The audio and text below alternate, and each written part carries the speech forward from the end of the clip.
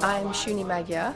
I started a tiny weeny craft shop in about '96, and then slowly it grew and grew, and as I realized people needed a bit of this, or they wanted a basket or that, or whatever they wanted, I managed to sort of get these products and grow and grow and grow, and now there are 3 banana boat shops.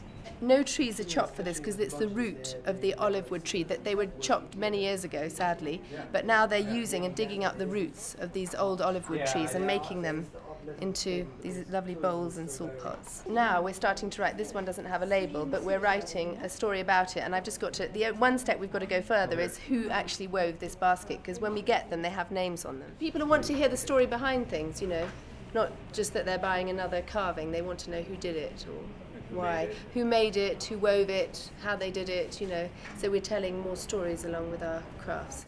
Papercraft, it was set up in 2006, and basically a friend of mine set up a paper company, but unfortunately she had to leave Uganda and she sold it.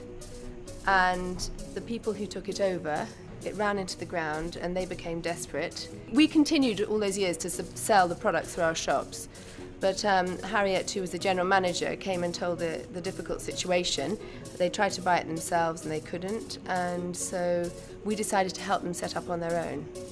We found a plot of land, we found a rundown house, converted it, and we bought a press, we bought a blender, we bought scissors, and you know, everything that we needed, and we set up. The original members, 12 members, are shareholders in the company.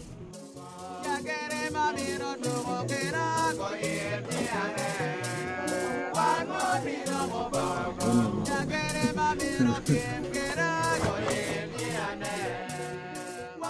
name is Harriet, and I work with Papercraft. We make handmade paper. It all starts here. We make paper from the banana fibers, the elephant grass, and the pineapples. So with the banana fibers or the elephant grass, we just cut into small pieces. We cook them for 8 hours. After the cooking, we have a machine which was originally a drilling machine. We have modernized it into a blender by putting blades onto the drilling machine. So when it runs, it cuts the fibers to very small pieces to make it pop.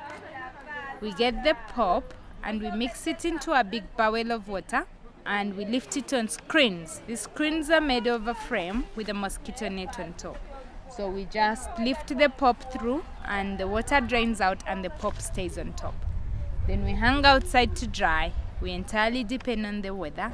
If it's a hot day, the paper will be dry by afternoon.